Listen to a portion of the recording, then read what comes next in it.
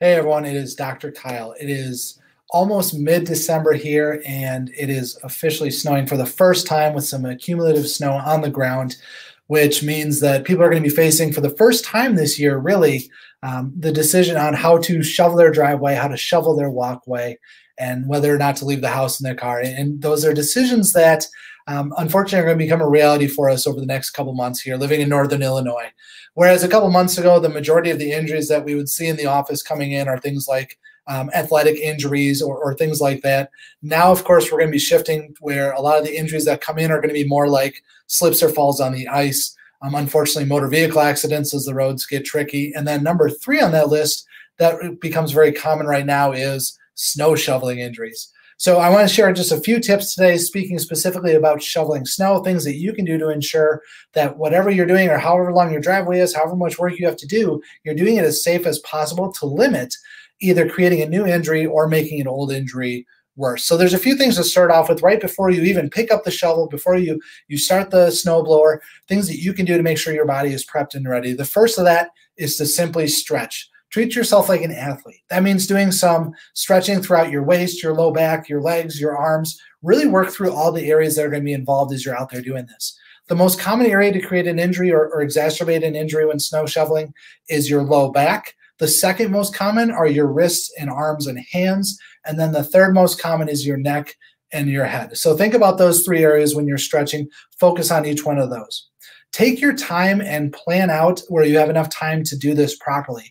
If you become too rushed, if you have a deadline because you have to get the car out of the driveway or anything like that, and you go faster, you're more likely to have bad form, which is more likely to lead to injury. So make sure if you know there's snow coming, wake up with a little bit extra time, or consider just doing the part of your driveway or your walkway that you're going to be using right then to get it done and to get it done quickly, so you're not spending extra time and feeling rushed and losing proper form and function while you do this.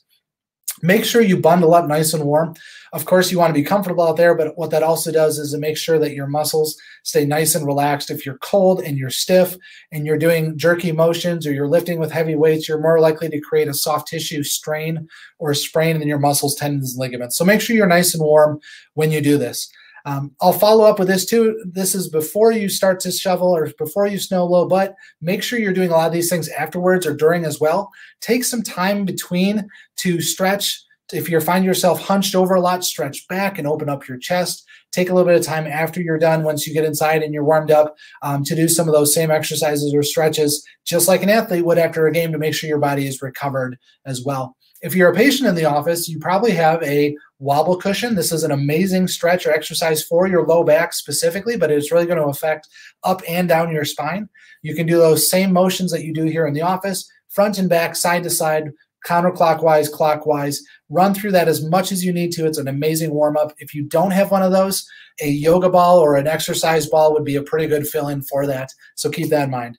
When you are actually out there getting that snow out of the way, here's the first thing. If you're able to get a snowblower or some kind of mechanical assistance, that is going to be the best option for you. It's just going to cut down on how much physical work you have to do. But if you're somebody that does use a shovel, don't have access to a mechanical assistant, there's a couple of very simple things. First and foremost, try and push straight ahead. Don't push off to the side, and don't push up or I should say lift up and throw and twist once you reach the end of the driveway or the end of the area that you're going to. Simply push it to the end. That heavy twisting motion and lifting motion is where a lot of these injuries come from. If you are forced to bend and lift and twist or pull, make sure that you are lifting with your legs and you are turning and using your arms and the strength in those muscles in order to throw the snow. Do not torque your low back with a half twist. That is going to create severe stress on the discs in your low back. The muscles will tighten up, and you're risking a subluxation or a nerve injury when you do that. So just like you think proper form and function when you're lifting anything, lift with your legs, bend your knees, keep your back straight, and use your arms and shoulders in order to fully twist. And again, when it comes to when you're out there doing it, make sure you take breaks occasionally to stretch, to move around, get a little bit of water. It is easy to get dehydrated. Even if it's cold, you may not think about that, but it is important to stay hydrated if you're out there so long that you actually are risking that. Some very simple tricks. Again, if something happens, make sure that if you're a patient here in the office, come in, let us know. We're going to address those things with you. We understand that these are some interesting circumstances over the next couple of weeks, and we're going to be able to work through that with you. If you see another chiropractor, please make sure that you're upfront with them about what's happening.